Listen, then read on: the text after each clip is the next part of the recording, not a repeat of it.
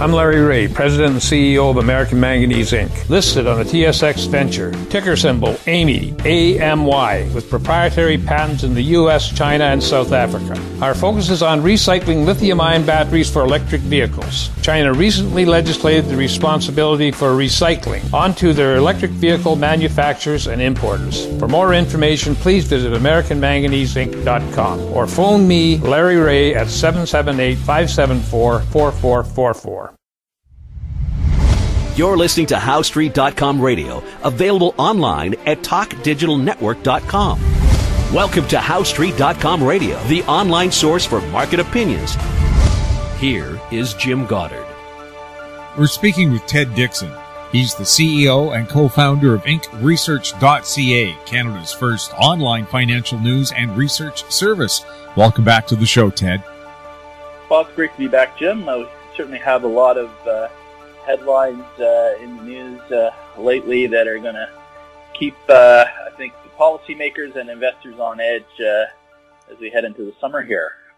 For the first time, polls show that the people who want to get out of the European Union are leading in Britain. Well, and it's not just one poll, it's multiple polls. Now, I've been trying to dig down into these polls to see what the methodology is, and it's very hard from this side of the Atlantic anyways, to drill down and get that. So there's always the chance that these polls are biased towards a group in the population that are, in favor of leaving, particularly people maybe who are a little bit older and more conservative and, stick with landlines and spend a lot of time on the internet. That's got to be the hope here of the Remain camp, that those polls are biased. But there's so many polls that now are coming that way that it's hard to dismiss that trend. And what I think we've got here is a reaction to globalization and this whole concept of empowerment of people who are plugged into a global network. And the EU is, a sort of a sub-network of this globalization, and people are having some second thoughts about that. Not everyone, not those who have been winning in the game, but those who are losing, and not just losing economically. I think there's also now pretty clear that social costs and social cultural issues are on the table for debate, whether politicians want to debate them or not. Unfortunately, they're here. So we'll have to see how it goes. I was skeptical initially on these polls that said that Brexit was leading, but now there's so many that have come that way, it looks like it's becoming better than a 50-50 proposition. We know polls in the past, though, can be very misleading. I look at the last BC election where the NDP went into it with a 22% lead in the polls. What went wrong there for them? Well, what went wrong for them wasn't the polls. It was how they responded to the Kinder Morgan pipeline. That's what went wrong for them. And, so the polls didn't capture that up, except ironically, the BC Liberal Party internal polls. They were all kind of wondering, what's the fuss all about? We're going to win. So the polls can be wrong, and they may be wrong in Brexit. But and apparently, now I haven't checked the booking lines in the UK, but apparently there's still the odds still favor the stays. But I would say that bet's getting dicier and dicier every day now, because the momentum seems to have switched, and every trick that the Remain camp is leaving doesn't seem to be working. So we'll have to see how that goes. And, David Cameron's trying the, you're going to lose your pension, card. So we'll see how that works. Is he right when he says that? I think you could lose your pension with or without Brexit. I'm not saying you're going to. I don't think Brexit is it would be the catalyst for that. Now, I'm not, I haven't listened to his argument, but to me it sounds like a bit of scaremongering. If anything, you may see gilt yields tick up a bit, and that could be good for pension plans. So I'm not convinced, though. I'm not, but maybe there's a argument there that I'm not aware of. But I think that's a little bit of fear, a lot of fear mongering. It's a vote-getting type maneuver for sure. It looks like the Germans are very nervous. The German 10-year bond is now trading below zero. And also I've heard that Germany believes it would cost them at least $50 billion if Britain leaves the EU. Well, Jim, one thing that Germans should be grateful for is that this election, this referendum is in June and not at the end of July, because then everybody's holidays, and the German government would have to be canceled if there was a Brexit. Well, now they'll be able to work through July on what the aftermath is if there is a Brexit. And I personally, I tend to believe that these situations are overblown by vested interests on both sides, and that the outcome, while significant, won't be as dire as the Remain camp is saying. But, one has to plan for a worst-case scenario, and there will be repercussions for people who are positioned and organizations that are positioned for the status quo. And, and it'll mean a lot of work will have to be done in June and July by policymakers in the Eurozone. And, bureaucrats and politicians are always happy to tell people that we need to be prepared for change and that we need change and that change is good. Change is good except when it hits them in a way that they don't like it. And then change is bad. And, so this will be a case, I think, of the electorate sort of turning the tables on policymakers and saying, okay, here's some change for you, go deal with it. And it will be a big change. And but I have every confidence that things will settle down in England, will settle down in Germany. The big question is what happens in Italy and Spain and other pockets of the Eurozone that may want to leave the Eurozone. What happens in Scotland? What happens in Northern Ireland? So this could take on a life of its own, and we could be in a whole different world 12 months from now. Now, I would call that sort of the decomposition of the European experiment. I don't put a high degree of probability on that, but it's not insignificant. It's, now it's what you will give it a range, 10 to 20% even. Right? Well, that's a lot more than 1 or 2%, which I think or 5%, which you could have assigned to this a year ago. So the odds of the European experiment falling apart have gone up. That will have implications on financial markets and European growth, and it will be certainly a spectacle to watch. Now, how this plays out in the markets, a lot will depend on how central banks and policymakers react, and that's the other risk here is that are central banks out of ammunition to counter volatility that would come with this. For years the Fed bought assets and they think everything's great. There was no problem. I keep reading about victory laps that all these policymakers said, "Oh, we did such a great job stuffing the U.S. balance sheet, the Fed's balance sheet, with trillions of dollars, and everything worked out just great." And ECB, everything's working out great. Well, and zero interest rates, everything's working out great, except the Fed's having a bit of a hard time getting out of them. Okay, but now what happens if they have to add liquidity to the system? If there is a bit of a financial regurgitation, meltdown, whatever may happen after Brexit, they don't have a lot of bullets left. So what's the ECB going to do? Buy even more bonds? What's the Fed going to do? I mean, it wants to raise rates. It's desperate to raise rates, even under the most modest of economic data points. It's looking for any excuse to raise rates. I mean, it's quite laughable when you think that the Fed is trying to raise rates now, when in a normal circumstance, if you had this data, they'd be talking about, well, maybe we should be cutting. So we've got the world in terms of policymakers in terms of monetary policy and in some sense fiscal policy as well. It's turned on everything's turned on its head. When the Fed should be talking about loosening policy, it's talking about tightening policy. So you will have repercussions in Europe, but depending on how the Fed plays things, and they haven't been playing things very well in the last 6 months. I know there's a whole group of people in the market who think the Fed are great and they're doing everything just wonderfully and everything's great, but it's not. I mean, the Fed is having a hard time here. They've really stick-handled themselves into a deep corner, and now they've got this Brexit issue, which on its own they can manage, but what happens if it spins out into something else, like the breakup of the European Union? Then we've got a whole different kettle of fish. And of course, if the European Union breaks up, that means no more going between countries in Europe without having to go through customs and other regulations that, of course, will boost the cost of doing business. It will, although, so much business now is done virtually, through services. It certainly will. I mean, there's no doubt about it. It will. And, you are going to get a step back if that happens. There's no doubt about it. That, you're going to get all these types of costs, and we don't know where this would go.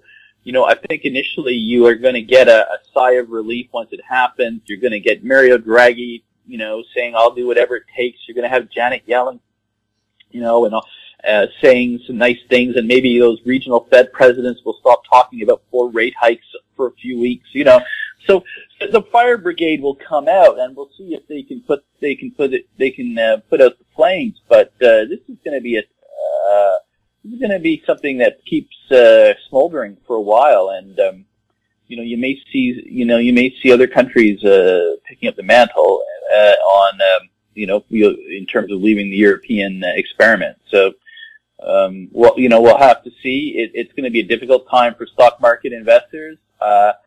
I keep hearing how great the U.S. economy is doing, and I just don't see it. We have this euphoria today in the Wall Street Journal with, some retail sales that have beat expectations. They beat expectations, but when you look at the 10-year graph of retail sales growth, it's one trend, Jim, and that trend is from the upper left-hand side of the graph to the bottom right-hand side. It's down, So there's some interesting spins going on in the market, and so far it's worked. You've got U.S. stocks, the S&P 500, near all-time highs, but it's the only market in the world, as far as major markets go, that's near all-time highs. I can tell you that insiders in the United States are more prepared to take profits than they are to put on positions, even during periods of weakness.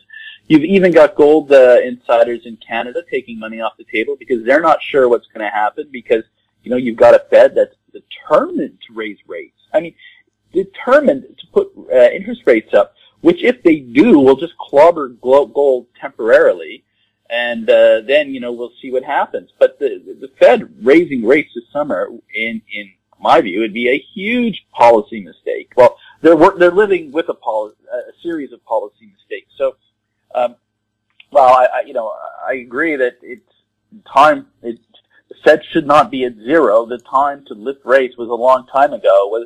Now they're doing it in the middle of what appears to be an economic slowdown, and you can put lipstick on a pig all you want with retail sales that have beat expectations, but the trend in U.S. economic activity for the last few months, ever since they raised rates in December, has been going lower. Also, too, I wonder if countries like Greece, Italy, Spain wish that they had their old currencies back because they could devalue them individually and attract more tourists. I remember the last time I went to Italy when they still had the lira. 50,000 lira was worth $45 Canadian. You felt rich for a second when you saw the 50 grand on the bill. Well, I don't believe that any country can devalue their way to prosperity, Spain and Italy included. Now, what happened in Spain, of course, was when they had the strong euro, instead of investing in productivity enhancing investments, they invested in real estate. Now, where have I heard that? Where have I seen that movie play out? In any event, it's what you make of the cards you are given, and some of those countries didn't play their membership in the EU very, very well. They're still not playing it. They're relying on the ECB to bail them out instead of doing meaningful structural reform. So if that's the move that these countries want, the politicians want to take, and I assume it will be because it's the easy way out for politicians, and politicians tend to love the easy way out. And, usually if you can get a charismatic politician to sell the easy way out to its electorate, that's the road that the society will go. It would be, there are arguments for having floating currencies if you're going to use your market discipline throughout the economy. But if you just use the market discipline on your currency, but you have a socialist economy driving, the rest of your economy, good luck. Well, we've seen in other nations when you decide that you want the rich to pay for everything, what the rich do is withdraw. And I think about gold mines in places like Eastern Europe or Central America where they demand very high taxes on these mines, and the mine owners just simply pack up and leave. So much for milking the golden goose. Exactly.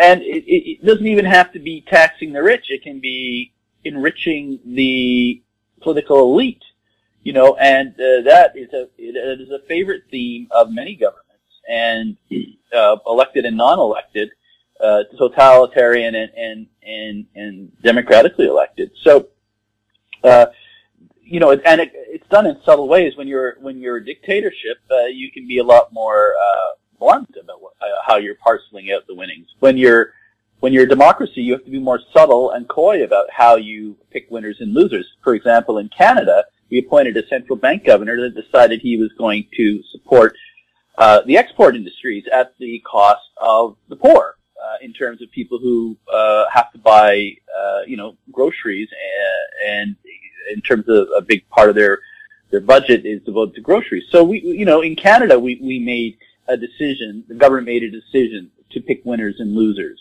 It was just done very subtly, and very few people even recognize that. But that's exactly what happened. And so, in any kind of organized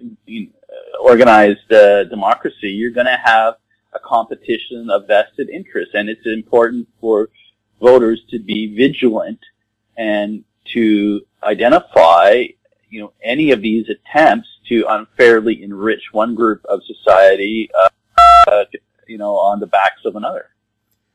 We'll have more with Ted Dixon right after the break. I'm Larry Ray, President and CEO of American Manganese, Inc., listed on the TSX Venture, ticker symbol AMY, A-M-Y, with proprietary patents in the U.S., China, and South Africa. Our focus is on recycling lithium-ion batteries for electric vehicles. China recently legislated the responsibility for recycling onto their electric vehicle manufacturers and importers. For more information, please visit AmericanManganeseInc.com or phone me, Larry Ray, at 778-574-4444. Welcome back. We're speaking with Ted Dixon. Ted, any thoughts on what's happening with oil right now? The oil market is something that I think is really hard to predict a turning point in. When it was trading over $100 a couple of years ago, lots of people said it was overdone. They were right. The problem was getting the timing right. And the $100 oil persisted a lot longer than a lot of people thought. So have we hit a bottom? I can tell you that in the United States, insiders have taken a lot of profits on this run. They're not adding to positions. They're not selling aggressively. And in Canada, the mood of insiders is better than in the U.S., but that's traditionally the case in any event. So the outlook for the oil patch, I would say right now is I would call it sort of 50-50 in North America, maybe slightly more upside because this is the nature of our industry, the way it's structured. There's a little bit more cushion for oil exploration companies on the downside. There's more upside in the U.S. Traditionally, and given the royalty structure and given the economics of the wells and how royalties are paid in the two different countries. So I don't know. I think it's going to be a tough call for oil here. There's arguments that it could move higher, and there's arguments that this still has to work out. On balance, what we've seen in our latest rebalancing of the Canadian Insider Index, what insiders are doing, I think the workout in the oil patch still has some time to go, and I don't expect to see sort of a breakout to the upside. That's based off of our signals. So we'll have to see. Do you see any category that you would call a sweetheart stock? A sweetheart stock like biotechs or FANGs, anything like that on the horizon?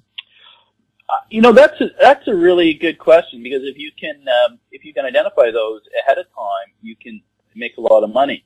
Now, earlier in the year, we were talking to our clients about the gold stocks, saying this may be different this year, and so it's worked out really well now. But a lot of these stocks have doubled in 6 months, so we're in a seasonally weak period of gold.